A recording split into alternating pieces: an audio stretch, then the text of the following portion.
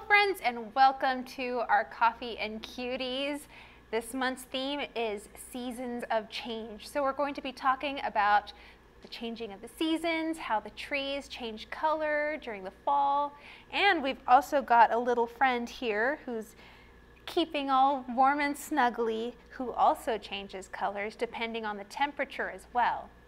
So that's going to be really neat. So the first thing we're going to do is we're going to be reading a story all about trees, and then we get to talk about this little guy. But before we get into it, I'd like to thank APDO for sponsoring our Coffee and Cuties and making this all possible. Alrighty, let's get to the story. All right, everyone, now we're going to be reading a book all about trees called The Tree. Let's see here. What is hidden inside this green and prickly covering? Well, let's open and find out. There's a shiny brown chestnut inside the green burr. A chestnut is the seed of a chestnut tree. A tree is a giant plant. Food stored inside the seed nourishes the young plant. As the chestnut sapling grows up, the roots grow down into the soil. The mature tree's roots push down deep into the earth. They drink up the water from the soil. Do you see the roots?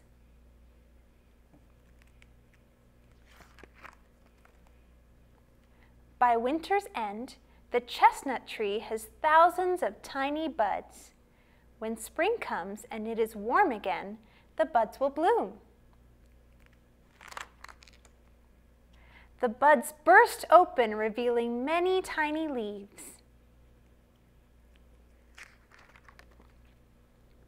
In spring, the chestnut tree blossoms. Oh, look at how pretty the blossoms are. Little by little, flowers become chestnuts. In the heat of summer, the chestnuts grow large and ripen. In early autumn, the chestnuts begin to fall. Oh, looks like they're ready to fall. See how the leaves on the trees have changed to bright orange, yellow, and gold? See, it starts from green, and it gets a little bit darker, and then it starts to change colors. Winter is coming. The leaves start to fall. Many animals and insects make homes in and around trees. Trees provide food and shelter. Let's see who lives in this tree. Let's see. Oh, we have a lot of friends living in the trees. We have a woodpecker here. And I think I see a little mouse too.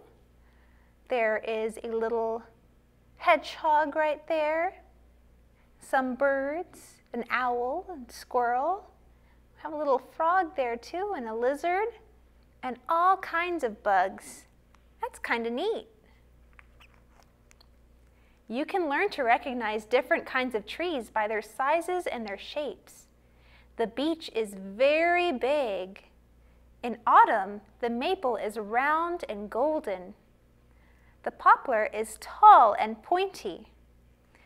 The weeping willow's branches droop and bend.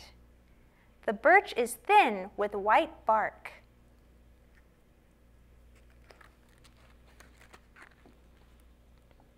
You can also learn to recognize trees by the shape of their leaves and the look of their seeds. The American chestnut's leaf has tiny teeth along its edges. You see? And it's got chestnuts like this. The leaf of the hazel tree is shaped like a heart. It does kind of look like a heart. And it has hazelnuts. The oak tree's leaf has rounded edges, and it has acorns. The walnut tree's leaf is made up of many small leaves, and it has walnuts. And the maple leaf has 5 points. 1, 2, 3, 4, 5. And it's got maple seeds. Let's see. The pine tree and its cousins stay green all year round. They are called evergreens. So here we have a cypress, a sequoia, a fir, cedar, and parasol pine. Their fruits are cones that enclose the seeds. Their leaves are sharp and do not fall in autumn. We call the leaves needles.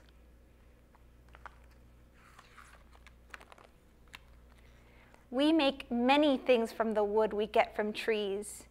Paper is made from wood. With paper, we can make a book about trees. Trees are the oldest living things on earth. They give us food and medicine. They produce the oxygen that we breathe. Trees make our lives better in hundreds of ways. We should try to conserve trees. You can help by recycling paper or plant a tree and watch it grow. The end. That was really neat, wasn't it? Alrighty, that was an awesome book about trees. Now, today I have a little friend here with me. Did you know that animals can also change color depending on the temperatures? So this is Zilla. He is our bearded dragon, and he can change colors depending on both his mood and the temperature. So his beard changes colors depending on his mood. If he's feeling upset, he'll actually turn his beard into a very dark color, almost black, and he'll puff up the spikes. But if he's really happy and everything's all good, he actually turns orange.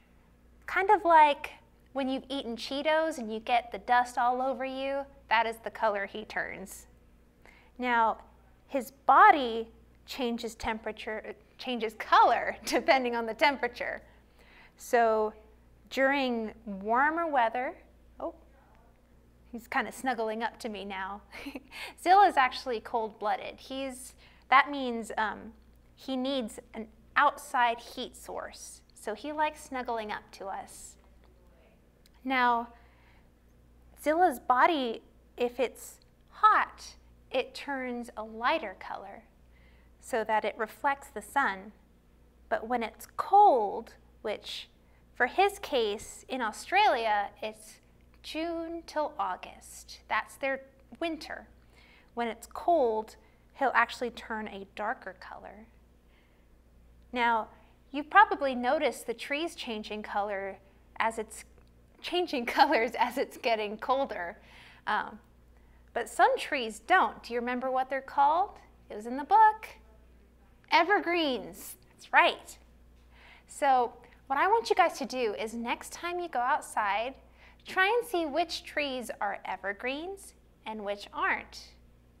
Which change colors and which don't. I think it would be really neat checking out which trees are which. Alrighty, thank you all for joining us for our Coffee and Cuties.